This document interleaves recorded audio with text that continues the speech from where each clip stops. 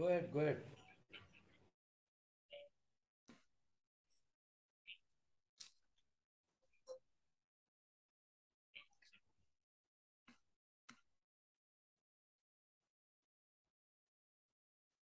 Hello. Yes, sir, I am good. Okay. Unfolding bud. So the poem is stated about unfolding bud. So which is written by whom? Which is written by Naoshi Koriyama. One is amazed by a water lily unfolding with each passing day, taking on a richer color and new dimensions. One is not amazed at a first glance by a poem which is as tight closed as a tiny bird. Yet one is surprised to see the poem gradually unfolding, revealing its rich inner self as one reads it again and over again. Now, if you talk about the poem Unfolding Bud, right? So, where we find out the poem which is written by Naoshi Koriyama. So, the poem contains the theme. What is the theme? The theme that one should not give up. Give up means one should not surrender, or one should not means read the poem or poetry right away, right? And have not means have not given any kind of understanding. So shall not give up. The meaning of give up is called as a quit. So one should not quit in reading poetry right away. Suddenly you cannot quit reading poetry, right? It may take time to understand the deeper meaning of the poem. So what happened actually, generally when we read poems, right, or poetry, we do not understand the depth meaning present into that poem. So, and what we do now, we simply read the content and we ignore our understanding on the deeper meaning of it, or sometime also we ignore reading poetry. The poet Naoshi Koriyama tries to point out through this poem that it may take time to understand the deeper meaning of the poem, but ultimately what happened? Ultimately, when one understands it, understands the poem, one is felt very happy to have the kept or to have kept the patience till the end. That is what the theme you would find out. And when you go to the poem, you will find out that what one is amazed by a water lily, unfolding with each passing day, taking on a richer color and new dimension. So, what the poet tries to say through this poem, the poet makes a comparison in the poem. So, the poem compares the flowering of water lily. We know that what is that water lily? Water lily is nothing but flower like a lotus on the surface of water, right? That is what water lily. And when we talk about dimensions, it means we are talking about the proportions or size. So the poet says that while comparing that the flowering of water lily to the process of understanding a poem, the poet describes the beauty of the poem while the readers are also able to see how a bird turns into a magnificent flower. So the poet compares understanding the poem like understanding or as understanding the birds of the flower, right? So birds, you understand, that's something called as a means oh, one after another bird of the flower, or called as a means part of the flower. So the poet says that when you see how a bird turns into a magnificent flower. So in the beginning stage or in the initial stage, you find out the flower is nothing but a bird, right? But after that, what happened? It turns into beautiful, magnificent, with the richer color and proper size of the bird, turning into a beautiful flower. The poet says that in the second stanza that one is not amazed at a first glance by a poem. So, like the second stanza is stated about the poet's interpretation the poem, and the poet makes an analogy with the flower using with the poem. So he said that one is not amazed. Analogy means relationship, right?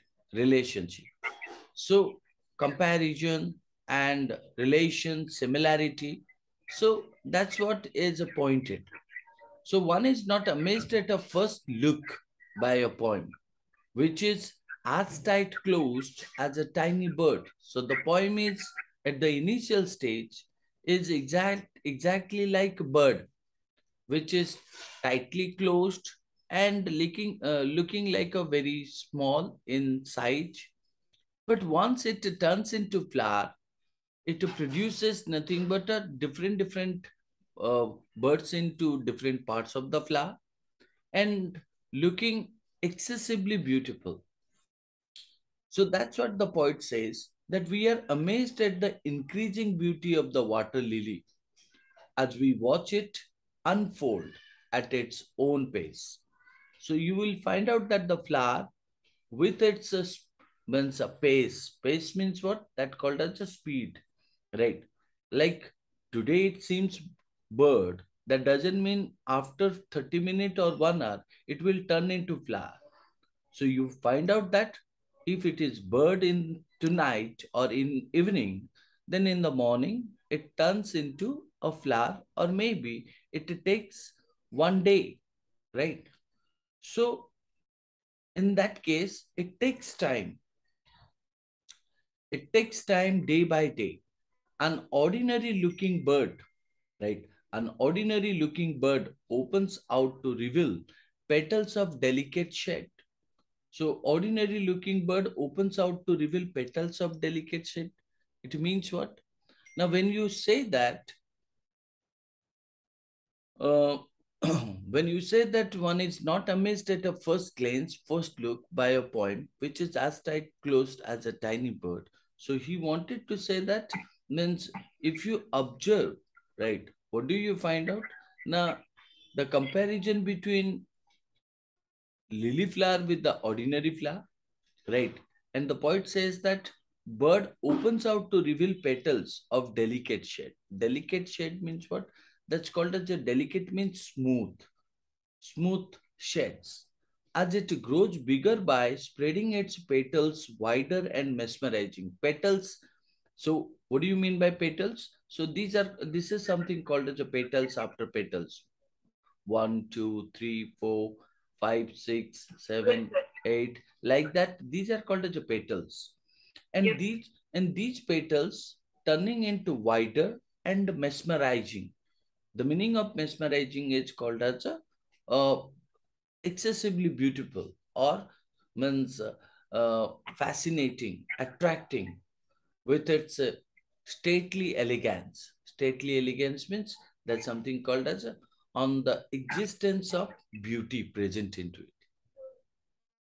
So, in the third stanza, the poet state, yet one is surprised to see the poem gradually unfolding, revealing its rich inner self as one reads it again and over again. So that is what the poet say, that like the bird of the like the flower bird, which is means at the initial stage looking very small and also close in all side tight. At the same time, when it takes the time day by day, it turns into flower, petals after petals, and the beautiful size of the petals mesmerizing the means of people. Similar to that, one is but one is surprised to see the poem gradually unfolding. So poem is also like that. When you read it again and again and again, so it will make you surprised to see the poem also gradually unfolding, right? So though we are not amazed with one reading of a poem, yet one is surprised to see the poem. So we are not amazed with one reading of a poem. The poem may not impress at first look, for it is like a tightly closed lily bird, and its complete meaning is not disclosed on the first reading. You cannot get the complete meaning of the poem at the first reading. However, by reading it over and over again, we are able to enjoy the multiple levels of hidden meaning present in that poem. So that's why, Yes, sir. yeah. So the poem teaches us that a poem needs to be read again and again, slowly, right? So to understand and appreciate it. That's what it is stated. As one reads it again and over again. So what happened? Now you will understand and appreciate the poem. So here the word unfolding bird, right? So or the word unfolding brings out the similarity between the flower and the poem. Especially the poet used the water lily and with the comparison with the poem. So in that case, while the bird unfolds, while the bird is called as the flower's initial stage, unfolds or brings out or reveals its colors, the poem also unfolds to reveal its beautiful inner quality, right? Inner essence. That's what the poet tries to state in this poem. Am I clear? Do you understand that? Yes, sir. Yes, sir. Hmm. So that is what the poet tries to tell in this poem. Okay. Now tell me that. Okay, Sorry? from this chapter, I have a question Yeah. that name the figure of speech used in the poem Unfolding Bird. Hmm. Name the figure of speech. So what kind of a figure of speech do you find out in this poem? Figure of speech means it is Literary mainly devices. when we read it, it is compared to a water lily. Like when the water lily petals are opening like that, when we read the poem over and over again, it reveals beautiful inner essence of meaning. Hmm. Okay. So what do you call to that? What do you call to that poetic device? What do you call to that? If I What say, go ahead. poet name is Naoshi Koriyama. Okay, let me point out the poem contains with some of the poetic devices. What are the poetic devices it contains? Poetic devices. Now, if you observe carefully, the poem carries the poetic devices like uh, metaphor, right? And you can say simile,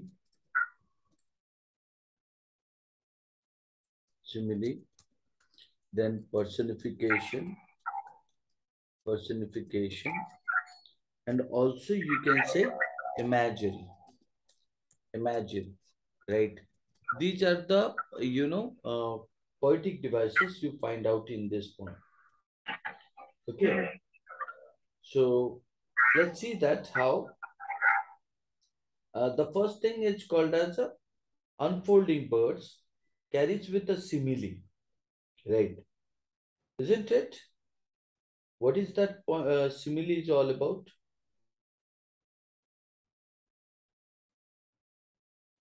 What do you mean by simile? Simile. Don't know. Okay, what do you mean by a metaphor?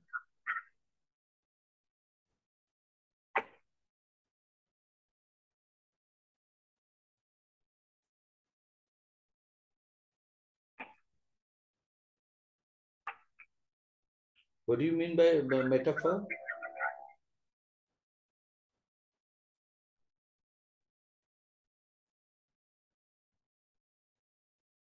Okay, how many verses of poem? How many verses are there in this poem? How many? Verses means how many stanzas are there? 3 stanza. Okay, so do you find out any rhyming scheme is presented or not? Rhyming.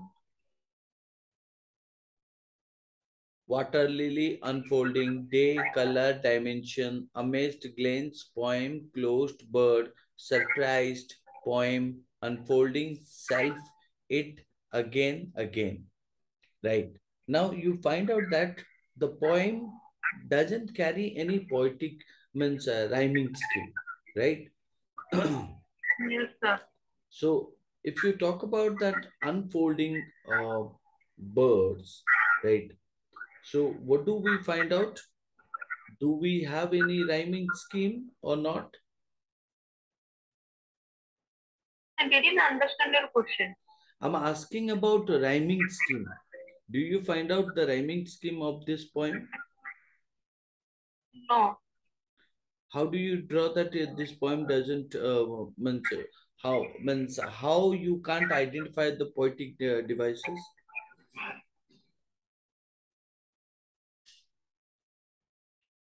See, rhyming scheme is what actually? Now, rhyming scheme is something which is indicating as a when you are talking about the last word of each line is connecting with the next line's last word, right? If we I talk, didn't understand. so I'm talking about a rhyming scheme. Rhyming scheme means generally we say that no, that called as a B, right? Or Yes, sir. a a b c d a b c b, right? So that is called as a rhyming scheme. Like Generally, the rhyming, for example, name like honey and bunny, like that yes, one. yeah. So here we find out amazed and water lily, unfolding and the day. So color and the dimensions, amazed and the glance. So the last word of each line. We don't find out any of the rhyming scheme in this poem. So we can say that it is a blank verse. So what kind of a rhyming scheme in this poem? This poem doesn't contain any rhyming scheme. It will be called as a blank verse. What kind of a verse? Blank verse. Blank B-L-A-N, word. blank verse. Blank word. Blank verse. Blank word. Okay, sir. So the rhyming scheme, it does not carry the rhyming scheme. It will be called as a blank verse. Now, uh, Okay. so I have already pointed some of the idea here, right? When you are talking about a simile, first it's called as a simile. So a poem is compared to a tiny bird, isn't it? So Yes, sir. it is compared with a what? Now it is comparing with a Tiny bird. tiny bird, right? So therefore, it will be called as a, the figure of speech is called as a simile. So not only tiny bird, it is also stated as tightly closed. So what kind of a rhyming scheme you will find out? That's called as a tiny bird, tiny bird, right? And also as tightly closed. So as it is used with the term called as as, you can see that it is used with the word called as, therefore it is a simile, right? So it is trying to say that a tiny bird as tightly closed, right? So you can see that one is not amazed at a first glance by a poem which is as tiny closed, isn't it? So in that case, it will be called as a What you call to it? It will be called as a simile. Simile. Simile. Similar. Can you explain again? I can't. I didn't understand the meaning of simile. Can you explain again? Yeah, simile means what? The meaning of simile is called as a when you are comparing any of the object, right, with any other object, right? You compare one object with the other object using with as or like, right? When you are using as or like to make a comparison between one object to another object, right? So then you use what? Simile. You call it as a simile. Like here you will find out that the poet is compare so tiny bird with a tight clothes, right? So tiny bird is compared with what? Tiny tight clothes. So therefore, the word as is the indicator or as indicating that it is a simile, right? It is a comparison. Simile means what? Simile means it's a As or comparison. like to make a comparison between one object to another. Yes, one object to another one. Now, the next one is called as a, if you observe that there is an interplay between comparison and contrast. So interplay between comparison and contrast, what do you mean by that? Now, if I am saying that comparison and contrast, so like you can say, while the bird stops at being a full-blown flower, right? When the bird stops at being a full-blown flower. The poem, in contrast, continues to provide new enjoyment with every reading, revealing finer nuances of meaning and form. So it's indicating as a comparing and contrast. Like you're saying, no, what you say here. Look into it. As tight closed as a tiny bird, this indicates as a simile. As tight clothes as a tiny bird, right? Then after it is stated that means while the bird stops at being a full-blown flower, one is amazed by a water lily unfolding with each passing day, taking on a richer color and new dimension. One is not amazed at a first glance by a poem which is as tightly closed as a tiny bird, yet one is surprised to see the poem. So here you would find out the word yet is used for the contrast purpose. What is that? That called as a contrasting, right? CON. Sir, your screen has been paused. Paused means the screen is sharing, but it is stopped in one place and it's very blurry. I think you have a problem with the network because I am using the Wi-Fi, right? So can you means leave and then join again? Okay, sir.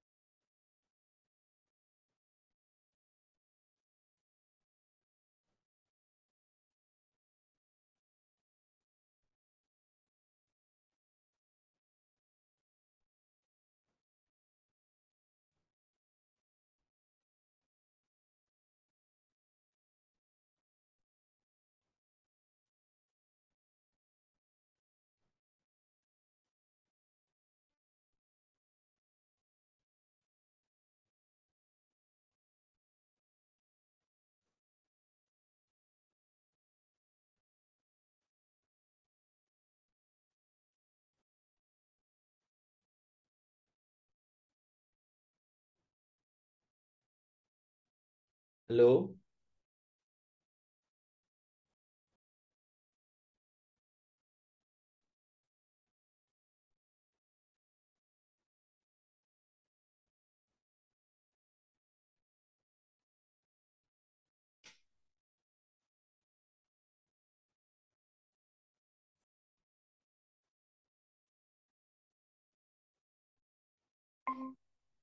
Hello? Can you hear me?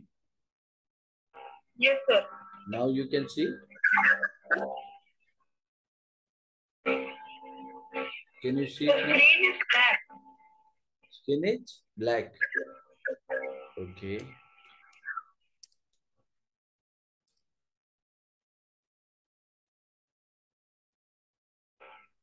Yes, now I can see. Yes, Is it visible? yes, sir. Okay.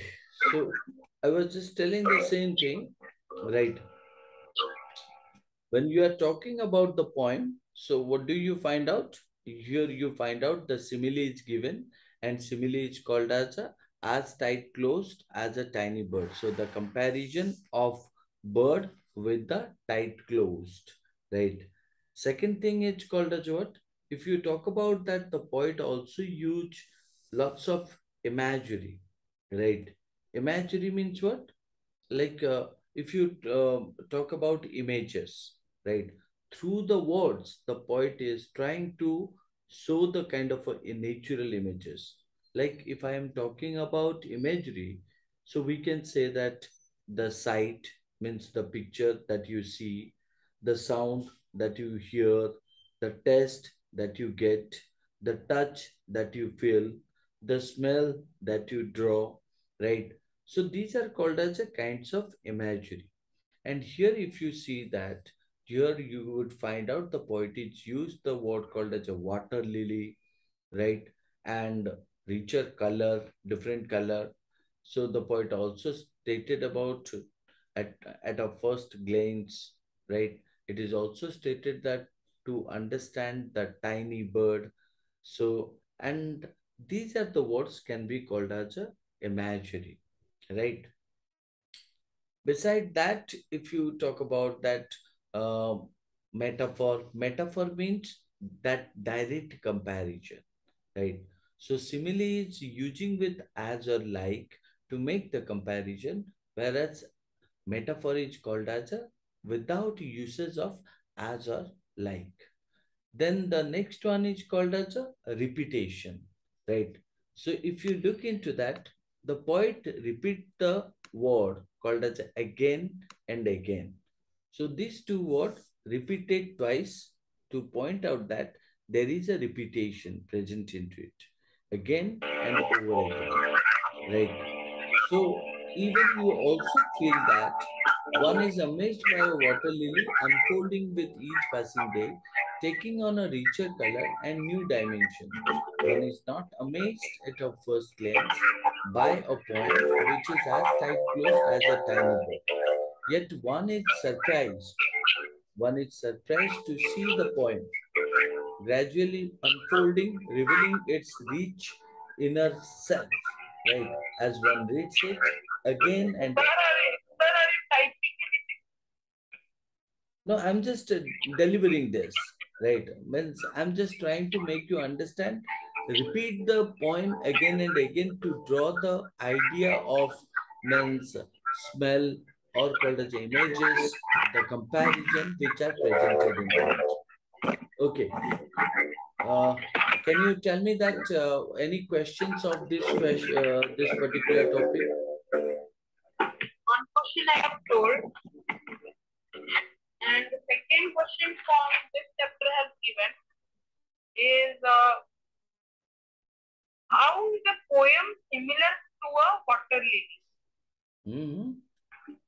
How? How is a how is a poem similar to a water lily? Hmm. Since how poem means I want to tell that how water lily means how the water lily is a means first the water lily will be like a tightly closed tiny bird. Then it will what? As the changing of time, the bird will be what?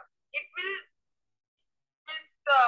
it will convert and it will change its colors and its dimension. Like that poem. Like that poem, when we read it first time, we can't understand the poem. We can't understand the meaning of the poem. When we read this poem again and again, in a lot of time, then this poem reveals its inner surface of meaning and makes and encourage the reader to read it over again and again. Okay. It's correct or any words in added? No, you have pointed that how is a poem different from a water lily unfolding bird, isn't it? Yes, sir. So in that case, you can say, yes, the poet Naoshi Koriyama, in his poem, stated about unfolding bird, compares a water lily bird to that of a poetry. So you can say in his poem, he uses significant metaphors. Significant metaphors means that called as a significant comparison or direct comparison, which stands out and is made attractive to the reader. He describes poetry with that of a growing plant. So how does he compare poetry with the means plant is the indicator of this poem. So you can also say that the poet compares the poem and the lily much like a flower. The beauty of a poem grows gradually. Through the comparison, the poet shows how the poem starts with the hidden messages in it waiting to the blossom and reveal itself. And once it blossoms, everybody admires and respects the true beauty of that poem, which was hidden inside. So, like that, or in the same manner, if you compare with the flower, so flower is means in the initial stage covering with the bud, right? Too tight.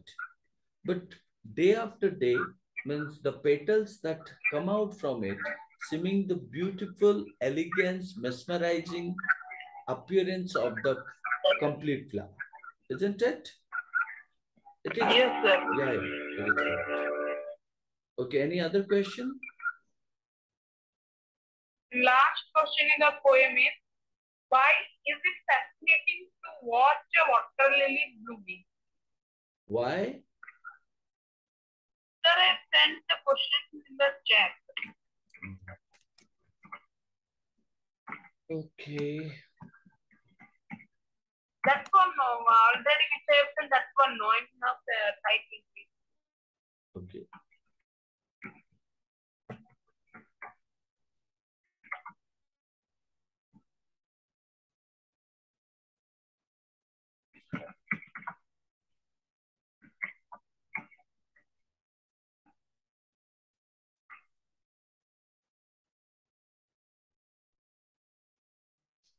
I have sent. Why? Okay. You're saying that why it is attracting to Why what? is it fascinating? Fascinating means what? Attracting, no? Watch a Yes. water lily blooming. So, yes. What do you find out in that? This is the very easy questions. Wait, sir, I want pen. See, the thing is that when you say, why is it fascinating to watch a water lily blooming? You can say that it is attracting or it is fascinating to watch a water lily blooming because it takes days to, prosper or bloom. It takes days to spread out its petals after petals and turning a richer shade with each passing day. Richer shade with each passing day. So that's what you will find out that, right? That is the reason it fascinates to each one to watch a water lily blooming. The first thing is called as a means it takes days after days to bloom, spreading out its petals and turning a richer shade with each passing day. Right. That's the reason it is considering as a means uh, fascinating to watch a water lily. Okay. So similar to that, just like the water lily, a poem also too reveals its beauty, slowly providing richer meaning with every reading. Okay. Any other question? No, no, no. Only these three questions are there. Understood the poem clearly? Yes, sir. Okay. So I think it's 10 o'clock now, right? So we'll meet tomorrow. Okay, sir. Hmm. So we have cleared your doubts all. Yes, sir. Hmm. Thank you. We'll meet in the next class, that is tomorrow. So, and I'm going to also give you some questions uh, on this poem. You will just write them and send the answer to me. Okay? Okay, sir. Hmm. Bye. Bye, sir. Good night, sir. Good night. Hey, bhai,